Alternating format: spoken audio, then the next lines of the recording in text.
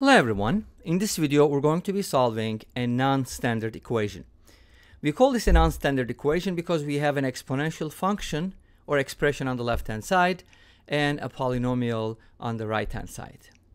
To solve this problem, obviously you can use guess and check, right? Hopefully you got it by this time, don't say it yet, but I'd like to use Lambert's W function. Okay, let's see how the W goes. So first of all, quick definition about Lambert's W function. It's the inverse function for x times e to the x, such that if your input is x times e to the x, then your output will be x. Or if you input t e to the t, then it'll be t. The reason why I use the t is because a lot of times our equations are given in terms of x, and we have to turn it into something else and then use substitution. So let's go ahead and stick with t now. Now, if you invert this function, you're going to get t times e to the t, which is what we just talked about.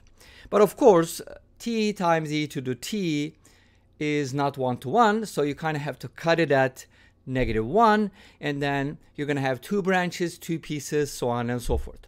If you want to get the details, you can go ahead and check out the link or just search for Lambert's W function. Okay, let's see how it goes. First of all, to be able to apply it, I do need to get something like this. Something multiplied by e to the power the same thing. Makes sense? So it's not in that form at all. But we can put it in that form by doing a bunch of different manipulations algebraically. Okay? So first of all, the base is 3. We'll take care of that later. Turn it into e. Turning it into e is actually fairly easy. You can do it first too if you want, but I'm going to do it later. So first of all, I want to square root both sides because we have to get rid of this. We don't have x squared here, let alone x minus 1 squared. So it will be better if we can linearize this. Okay. If you take the square root of both sides, obviously, you kind of have to take the square root of this, but that's going to give you the absolute value. And that is going to have two values depending on the value of x. So it's either x minus 1 or 1 minus x. But here's the thing. If you set this, and by the way, you can write this as 3 to the power x over 2.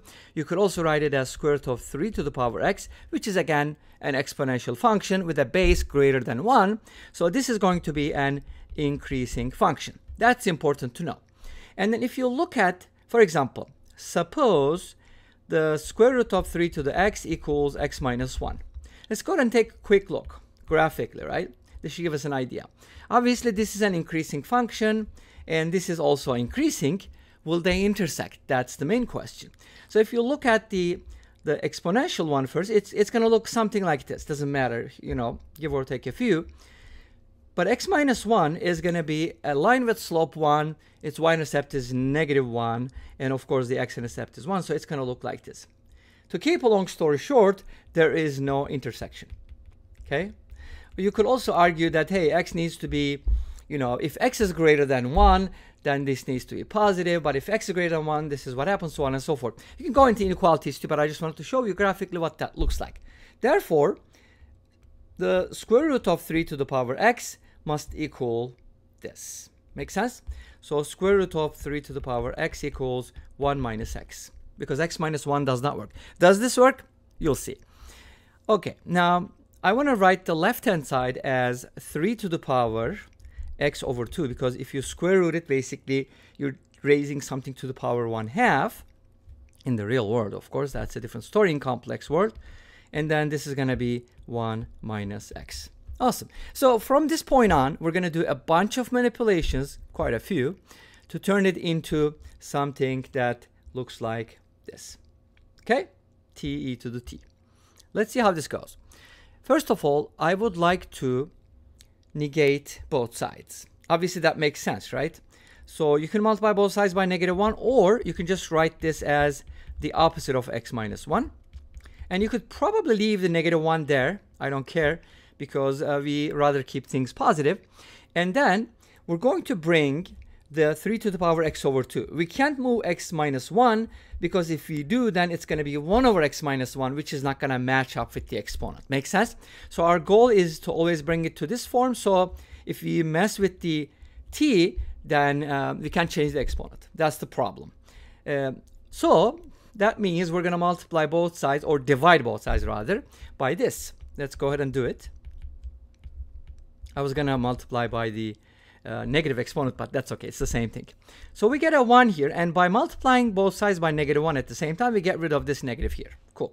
Let's leave the negative on the right, left hand side, which is going to be now the right hand side, because I'm going to flip sides.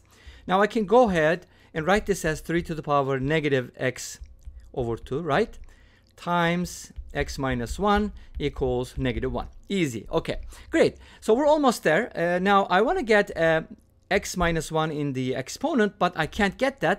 But I can get, well, here's what I would probably do. Let me go ahead and do this one more time.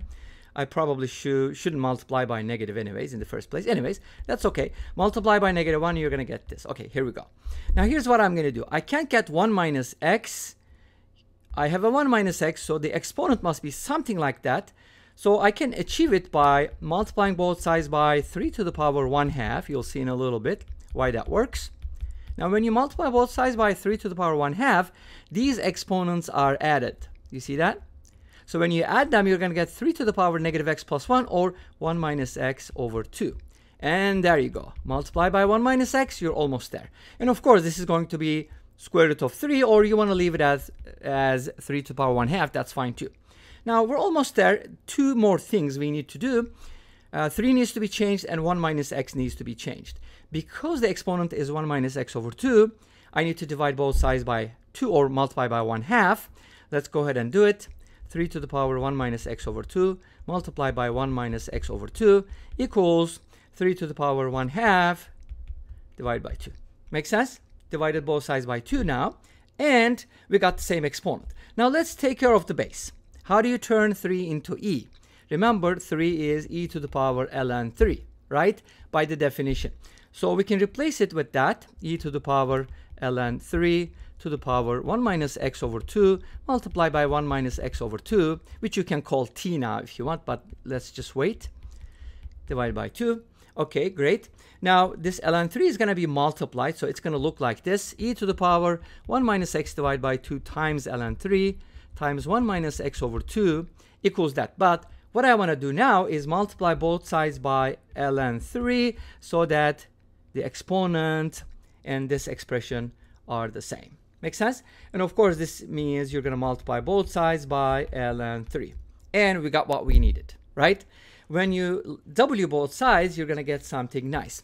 But let's go ahead and simplify the right-hand side a little bit. I can write this as 3 to the power 1/2 times 1/2 times ln 3. And now, this is kind of one of the final blows. We're going to bring this as an exponent, bring it back, in other words, and that's going to be 3 to the power 1/2 times ln 3 to the power 1/2. You see, those numbers are also the same, but it has an ln. That's perfectly fine. Don't worry, we'll take care of that in a little bit. So here's what I got so far.